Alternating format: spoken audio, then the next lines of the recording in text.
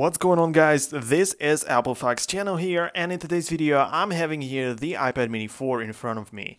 As you could probably notice that, but in today's video we're going to be making a review of the iOS 11.2 right on the iPad. So let's get started. Getting inside the settings, you can see that we have one software update in here, and if I open it up, you're going to be able to see, after it loads up of course, that the update will be ready to download and install. I think it is downloaded already, so all we have to do now is click on the install button and wait until the installation process will be finished. But first of all, we're gonna need to see it right here, and as you can see, unable to check for update, but that is probably because I'm having the airplane mode turned on. And here we are. So iOS 11.2 is already downloaded. The update needs to be verified at this point of time, but I'm not going to go through this installation process because this is something you are familiar with. All you want to see is like how well the iOS 11.2 performs on the iPad.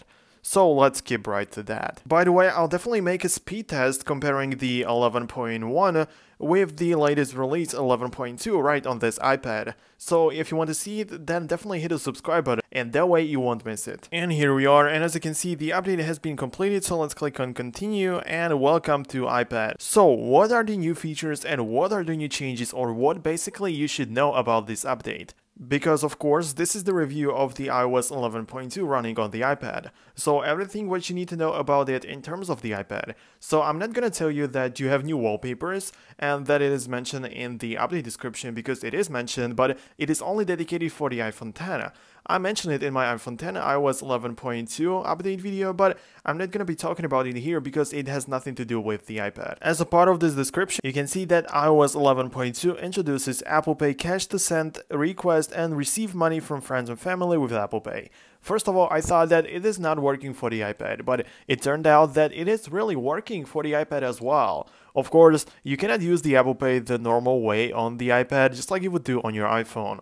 Meaning you cannot go to the store and simply pay with your iPad.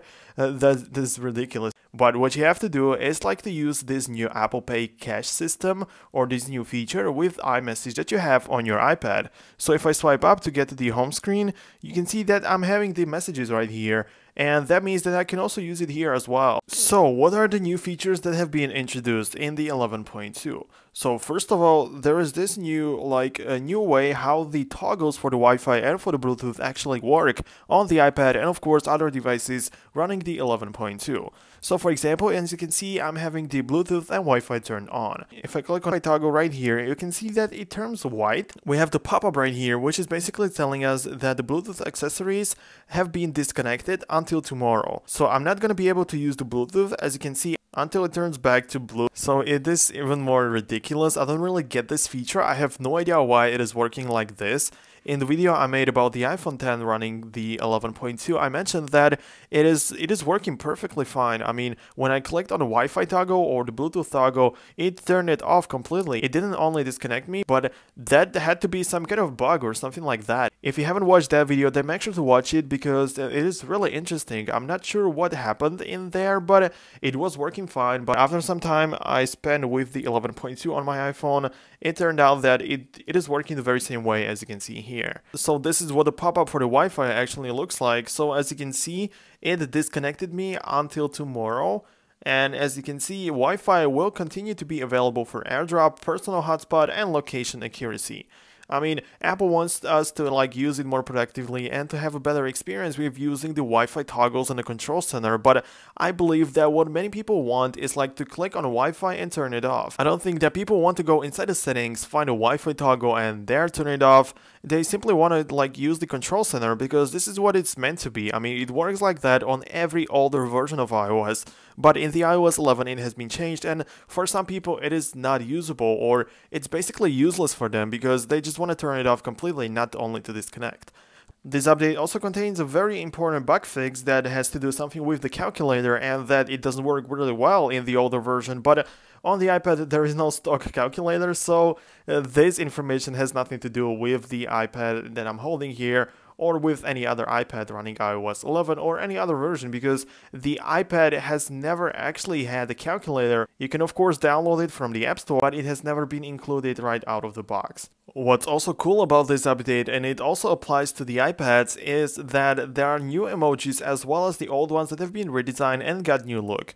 So if I scroll down until I find the foods section right here, so this is the Scotch emoji that has been redesigned in the iOS 11.2. I know that you probably have seen it already if you watch my channel, because I was talking about it in the video I made about the iPhone 10 running the 11.2. I'm talking about it in the iPad video, and I also mentioned it in the Apple Watch 4.2 video, and on every single device it has been redesigned. So Apple is really consistent with the emojis, and once they actually decide that they want to change it and they want to add new ones, then it's going to be present on every single device running that version. This was only an example, meaning that there are other emojis that have got a new look. One thing I forgot to mention about the Apple Pay Cash is that it is only available within the United States. So if you live anywhere outside the United States, you're not going to be able to use it, at least right now, but in the future I believe that it will be working like around the globe, at least in those countries where the Apple Pay works. And for example, the camera stabilization should be working fine as well. It also improves stability in calendar, as you can see right here.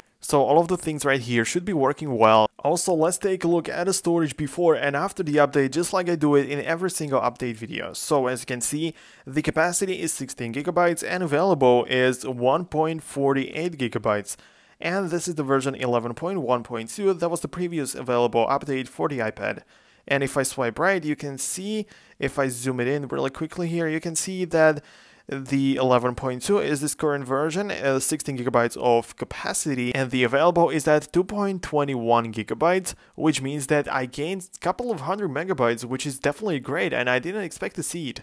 Of course, on the iPhone, if you remember, I showed you that I gained over 5 gigabytes, which is not something believable, but this is definitely believable, and it could really happen that the files got removed. So it is really great that I gained the storage back, and that is the end of today's video, guys. I just want to say thank you so much for watching, and just like every time, if the question is if you should go ahead and update, I would definitely recommend you to do it.